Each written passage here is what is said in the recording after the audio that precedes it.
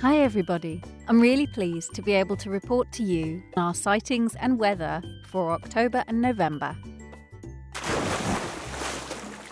Autumn tends to bring winds and unsettled weather, which affect how whales and dolphins can be seen.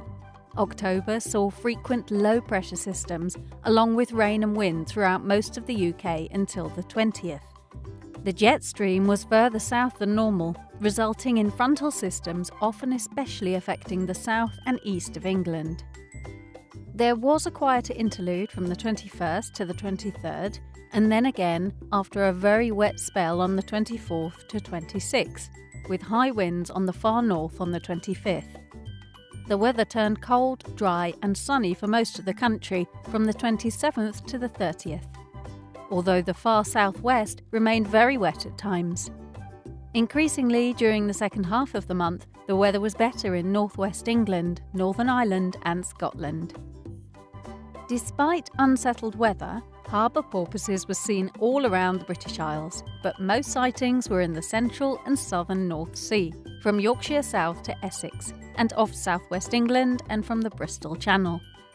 Bottlenose dolphins occurred in the usual locations of the Moray Firth, Cardigan Bay and Jersey in the Channel Islands, but also were recorded several times in northeast England, in the Western Channel from Dorset to Cornwall and around the Isle of Man.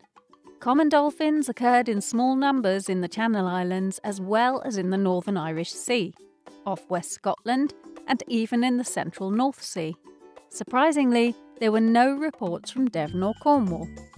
Risso's dolphins were seen regularly in the Northern Irish Sea off the coast of Anglesey and the Isle of Man.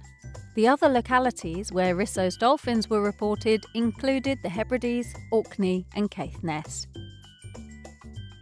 Minke whales were spotted in several localities around the British Isles during October, at the Isle of Man in the Northern Irish Sea, in the Hebrides, around the Moray Firth and off the Yorkshire coast.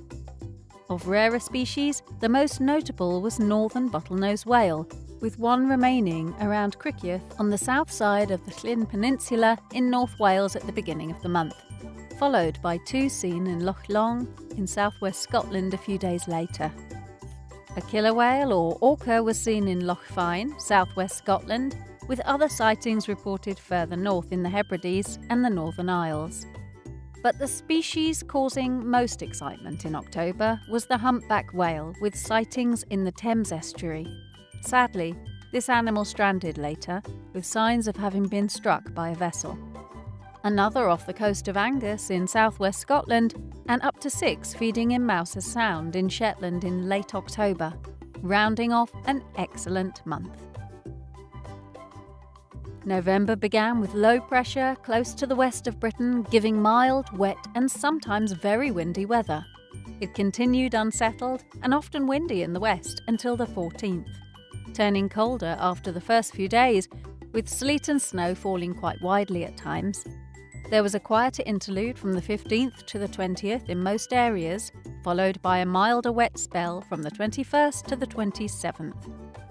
The month ended with a northerly outbreak, which brought colder, brighter weather. The jet stream was frequently further south than usual, which meant that areas such as northwest Scotland tended to be relatively dry and sunny. So what did we see? Harbour porpoises continued to be seen all around the British Isles, but particularly from Yorkshire, Humberside and East Anglia, as well as southwest England. Bottlenose dolphins were reported from their traditional haunts of Cardigan Bay and the Moray Firth, but were also seen further afield off North Wales and the Isle of Man in the Northern Irish Sea, Dorset and Devon in the Western English Channel, and in the central North Sea off the Northumberland, Durham and North Yorkshire coasts. Sightings of common dolphins became scarcer this month, with reports only from the Isle of Man and the Hebrides. Risso's dolphins that had been seen repeatedly throughout October between Anglesey and the Isle of Man continued to be observed in November, and there was even a sighting off the Lancashire coast in the third week.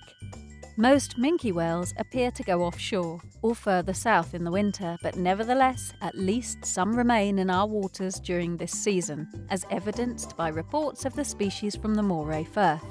Of rarer species, killer whales were spotted in the north of Scotland from Caithness and the Northern Isles. And humpbacks continue to be seen in Shetland, with one also off Clay next to the sea in Norfolk.